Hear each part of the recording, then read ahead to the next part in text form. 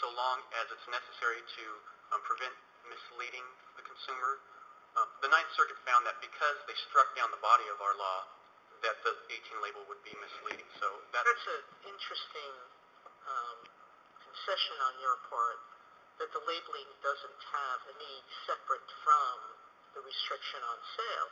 I would have thought that if you wanted a lesser restriction, that you would have promoted labeling as a reasonable strict scrutiny restriction to permit the control of sale of these materials to minors, but you seem to have given up that argument altogether.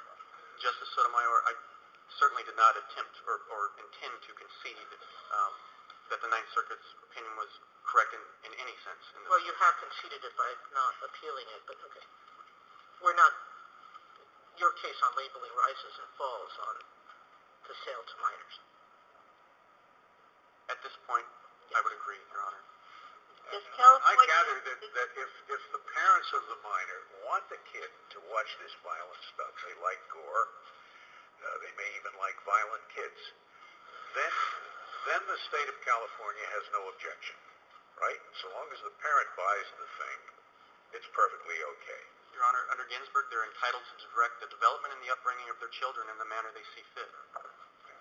It's important to the state of California that that we ensure that the parent can involve themselves in this important decision. So that's basically all this is a law to help parents.